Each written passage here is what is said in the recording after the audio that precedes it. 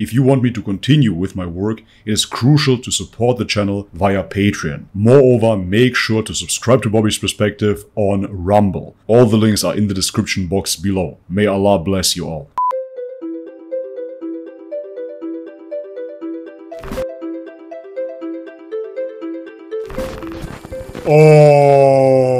Alright guys, welcome back to the channel. If you're new, my name is Bobby. Guys, Muslim convert stories did it again. Another viral video. This time it is Satanist leaders daring conversion to Islam sets social media on fire. You guys really want me to react to this particular video? I just found it so extremely hilarious that this alleged Satanist leader looks like a little child. Guys, before we jump into the video, do me the favor, if you enjoy the content, leave me a thumbs up, subscribe to the channel if you haven't already, and if you want to further support, all the links are in the description box below. Thank you so much, and now, with no further ado, let's have a look. I'm 456 years old, a demon, a prophet of the Satanists, I'm sure you are.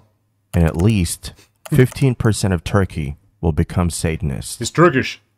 These, among other things, were what Efe Zebani claimed while led a group of Satanists and became an internet sensation. He became so popular that he would debate Muslims on behalf of Satanists, challenging some of the teachings of Islam. He claimed he could read the mind too, and his job was to convince people to follow his path. 6 Haziran 2024'te Türkiye'nin %15'i Satanist olacak. 3 sene önce rüyamda gördüm bunu. Efendi yardımcısıyla bunu bana belirtti. İnsani bedendeyim şu an. İnsan değilim aslında. 2 tane cinim var benim. 6/6/2024'te Türkiye'nin %15'i Satanist olacak. Başkaldırı olacak. Savaş çıkacak tekrardan. Ben ve lejyonlarım tarafından. Yeah, I find this very amusing. Not because he later then embraced Islam as the video title suggested, but because people at that age, they have no idea what they're talking about. It's absolutely hilarious. When I look back when I was 20 or in my teens, I had so many outrageous ideas and I thought I understand the whole world. When you look into certain rebellious groups, you will see that their recruits are always very young people. You're essentially just a kid that hit puberty and now the hormones are running wild and the kid brain is interfering with a somewhat adult body. This leads to confusion and this leads to all kinds of visions of grandeur, of course. Therefore, when I see this little kid here, imagining himself being a jinn, he's 450 years old, inhabiting this body, and therefore he's rocking the pink hair, of course. I just have to laugh. For me, it is exactly the same thing when my 2-year-old son imagines himself to be a fireman. Görevimi yapacağım, öleceğim. Bugün desem... Gerçek yaşama başlayacağım. Benim dünyaya gönderme sebebim bu. İnsanların özgürce yaşayabilmesi. İnsanlar senden korkuyor mu? Evet, korkuyorlar. Genelde kadınlar, çocuklar, yaşlılar. Değişiyor yani. Hislerim çok kuvvetli. Sen mesela şu an ne düşündüğünü bilebilirim ben. Sana birazdan bir şeyler düşünüp söyleyeceğim. Bakalım onları bilebilecek misin de? His appearance would easily lead some people to have some conclusions about him. And in the past, they would be right. Pink hair, multiple piercings on the face, and some immodest choice of clothes was the normal appearance of Efe Zebani. What many didn't know was Efe was a boy filled with too many questions, and too few people cared to answer them. It was easy to write him off. No, I wouldn't write him off. When I was at his stage in life, I thought I'm a rapper and I will stay a rapper for the rest of my life. I will wear baggy pants to my wedding. Then later on, I became a bodybuilder and I thought I will always weigh 120 kilograms. I thought I will always be super ripped, super jacked. This is the way to go. This is reality. This is the best way to live. Therefore, yet again, in your teens, in your 20s, you go through so much stuff, man. It all will change when you're in your 30s. Believe me. He had the opportunity to debate any Muslim. He always came up with well-prepared questions and evidence to back them up until his last podcast appearance.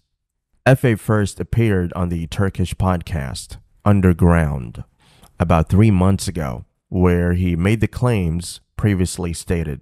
3 months later, the host of the channel invited Efe again.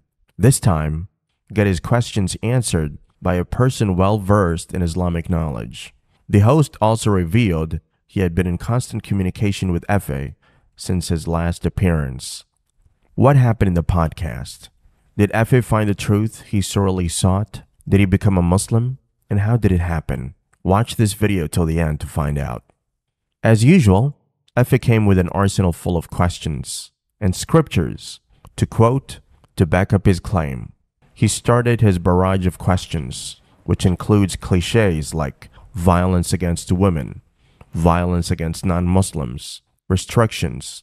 How is Allah behind the good of the world when evil also happens? Okay, Does so he the cause question of those evil too? over and over again. These So and it's the many same more question. were the questions he was seeking answers. But it is of course ironical that if God is so unjust in your eyes, you're asking why is there evil to then embrace Satanism, which ultimately means you're reversing the moral standards and you embrace the doctrine do as thy wilt. This is the Satanic doctrine that dictates you can do whatever you like, and nowadays in the liberal times that we are living in, you have a sort of liberal Satanism in which they say you can do whatever you want without hurting anybody. And this essentially equates Satanism to liberalism, which is pretty hilarious if you ask me, because you can do whatever you want, you can follow your desires with no restrictions as long as you don't hurt anybody. Of course, there is no further real implication into this. Hurting somebody is only examined on a surface level, of course. You cannot physically harm somebody, and you cannot say certain bad things to certain groups of people, but you can say it to others if you like.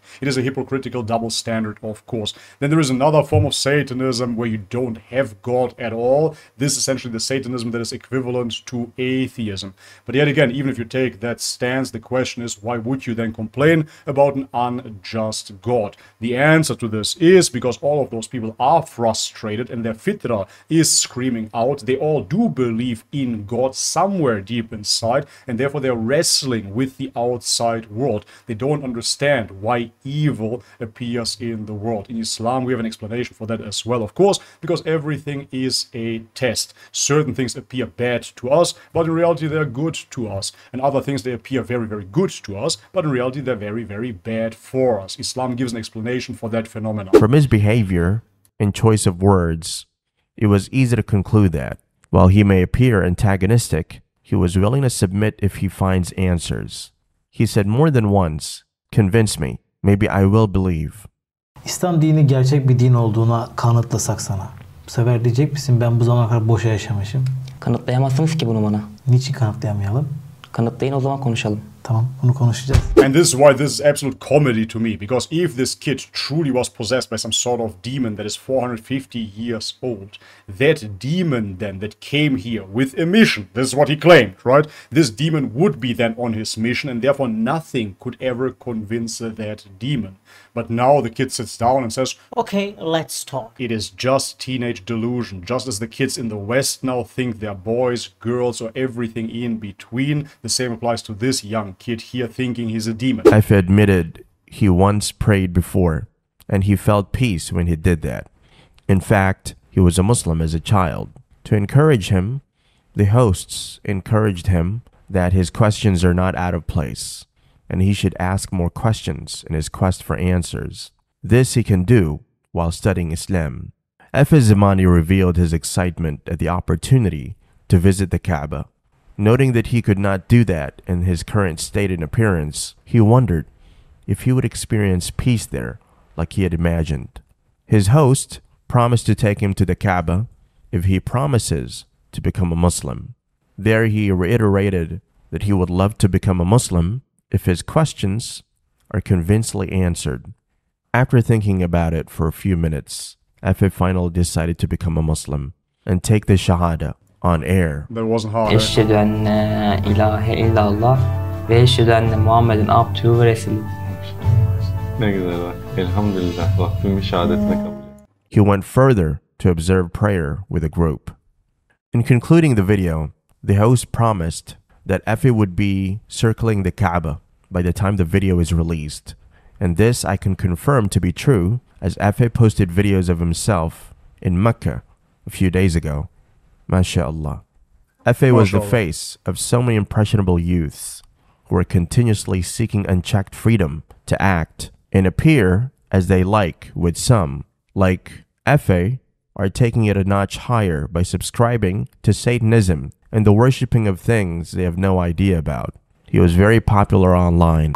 Alright guys, this is it for today's video. I'm gonna cut it off here. If you want to watch the full video, please head over to Muslim Convert Stories. There you can watch the rest and many more amazing videos. That being said, Muslim Convert Stories in the end mentioned that Efe was preaching to many impressionable teenagers. The point of the story is that he is an impressionable teenager himself, and ultimately he was just looking for guidance. That's really what it boils down to. Everybody has a rebellion in their heart, but as a teenager this is particularly strong, and then if you do not find answers you will look elsewhere, and that is human nature. At first this is the parents' job, of course, but sometimes the parents fail and then the children look outside. The first thing that leaves an impression onto them, they adapt. They see it as the holy grail. I know it myself because yes, I used to be young myself, and everything that appears to be good at first you adopt, and then later on you realize, oh well, that was stupid, I'm not a 450-year-old demon after all. So therefore, out of personal experience yet again guys, I would really suggest to you, if you're younger, not to look up to people that are in their teens, 20s, even 30s can be tricky with some people. Honestly, real wisdom is acquired way later in life, 40s, 50s, 60s nowadays. That is, if we're looking back into history, you have many great men in their 20s. However, all of that has shifted. Nowadays, men in their 20s are most of the time just boys. And therefore, to get your education, your knowledge, your information from those people, 99.9% will lead you astray. Because the real consequences of your teenage years, of your 20s, you will find out later on in life. As I said, for example, me when I was a teenager in my early 20s, I was into hardcore bodybuilding. I was lifting weights like a maniac. Nowadays, in my 30s, I have damaged joints, I have ruptured muscles, I have countless of injuries. This is because I didn't know how to properly train. I was in the gym without a trainer. I had to figure out everything myself. And of course that formed me as a character. I learned many things, and nowadays I know right from wrong in the gym. But that being said, if I would have had a guidance, somebody that would have guided me through the process, a mentor, I could have saved myself all of that damage. And nowadays I see the damage that I have done. So now when I go to the gym and I see a teenager lifting with an arched back, I of course see it as a duty to correct the form of that kid. But I know how it is. When you're a teenager, you cannot listen to anybody. You think you are on the right track, you think you're doing the right thing, and that can be anything in life. That can be a sport, that can be an ideology, that can be a diet, that can be a religion even, that can be many things. You think you're on the right path, you've seen other people do it as well, and therefore you have to do exactly the same thing. Then you might get a little bit of praise from other teenagers, and next thing you know, you believe you're channeling demons, you're creating the next religion. And so finally, I want to use this video to speak to the older Muslims. And yes, if you're over 30, you are already older. Teenagers are already half your age, man, if you're 30 years old. And they look up to you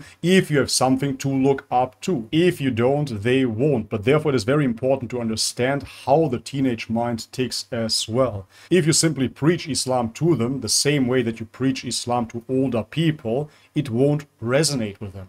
So you just have to put yourself into the perspective when you were a teenager. And many Muslims that now have become practicing as teenagers were not practicing. In their 20s, they were not practicing. And the real question is, of course, why they weren't. And the answer to that question is, it did not fit their reality. What do I mean by that? It did not fit their reality because the reality of a teenage mind or a 20-year-old mind is very different from an older mind.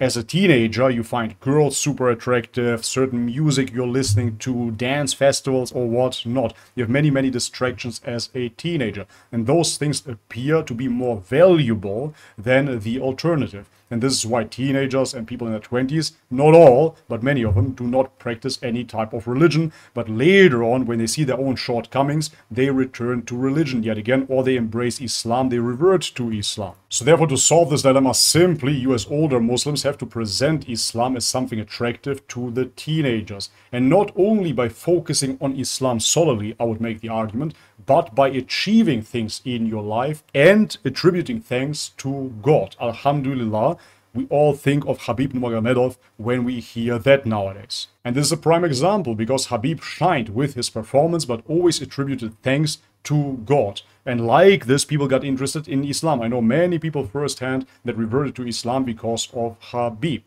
The same applies to figures like Andrew Tate. You might not like the materialistic worldview, but guess what? Teenagers do. Teenagers do not think about the afterlife. Teenagers do not think about death yet. They're in their best years. They're present in the moment. They're not thinking about tomorrow. And therefore, of course, their consciousness is extremely materialistic. That's just what resonates with them. During the time of teenage years, all you're thinking about is eating, sex, drinking, partying. All of those lusts, all of those passions come up in your young body because you're living in the present moment. You're not thinking about consequences. And then you have people like Andrew Tate that shine with their riches, shine with their women. And now I don't have to mention that many aspects of his previous life are haram. Duh, we all know that. But the point of the story is he made the shift to Islam. And the teenage mind then questions, why would a man that had it all, he has the cars, he has the money, he has the women, why would he accept Islam? What's in it for him? Anyways, just a few things to think about. In the end, of course, I want to congratulate Efe for reverting to Islam. Alhamdulillah. Alright guys, and this is it for today's video. If you liked it, leave it a thumbs up. If you haven't subscribed already, guys, please do so. And if you want to further support this channel, all the links are in the description box below. Thank you so much for your ongoing support, guys. And as always, may God bless you all. Much love and peace.